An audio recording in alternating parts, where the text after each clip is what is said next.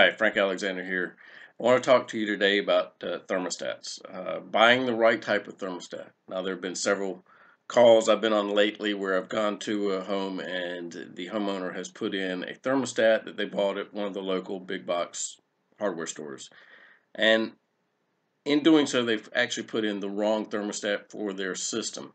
So I want to go through the three types of thermostats that are out there on the market and that you can buy, but putting in the right thermostat is extremely important for your system to work correctly. So let's take the first type, which is a straight air conditioning and furnace. Now it could be a gas furnace or an LP furnace or a fuel oil furnace. So typically in the South we stick with just a gas furnace or an LP furnace. So we want to look for a system that has a one heat, which is your furnace, and one cool, which is your air conditioning. A typical non-programmable thermostat that you can buy on the market is this Honeywell 3000, and you'll notice right here it says one heat, one cool, and this thermostat is great for furnaces and air conditioners. And the model looks something like this, and you'll notice this is a non-programmable. We got the digital display here. We have a fan on-off switch and just a simple switch here that says cool and heat, and your temperature settings are done with these two buttons. This is a fixed temperature thermostat.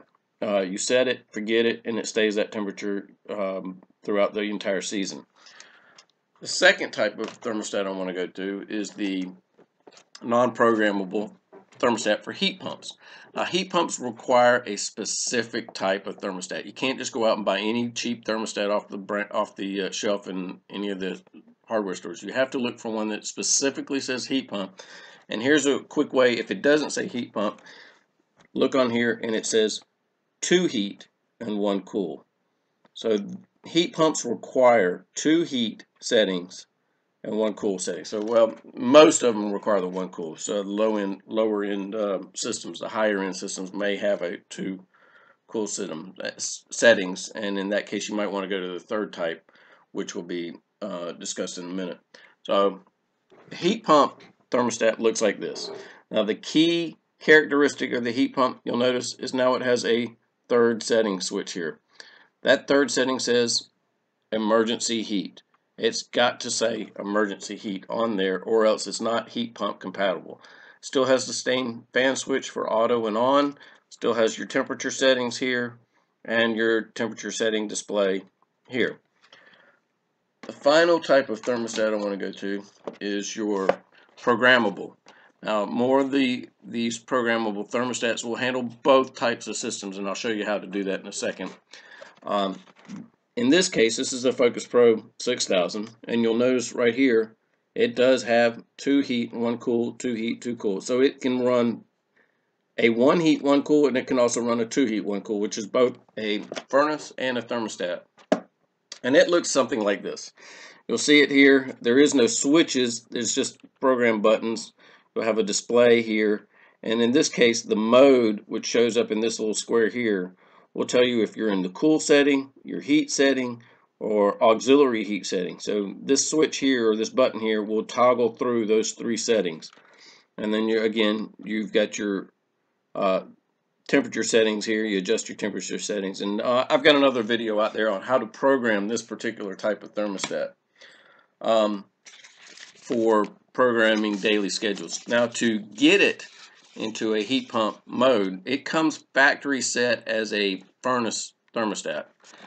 To get it into the heat pump mode, you have to go to the installation guide right here. It comes with the unit, and then if you dig back through the pages here, there is a settings page. It'll tell you how to get into the programming mode. And I've got the wrong one here. Yep, that's the wrong one. Installation guide for the 6000, sorry. Installation guide for the 6000. You go into the settings setup. We have it here on page 6. I don't know if you can read this too well, but right here under the first function it says system type. It'll come factory set at a 1 heat, 1 cool furnace situation. which is setting number 1. You have to change that to setting number 5, where it has 2 heat and 1 cool. That's your heat pump setting.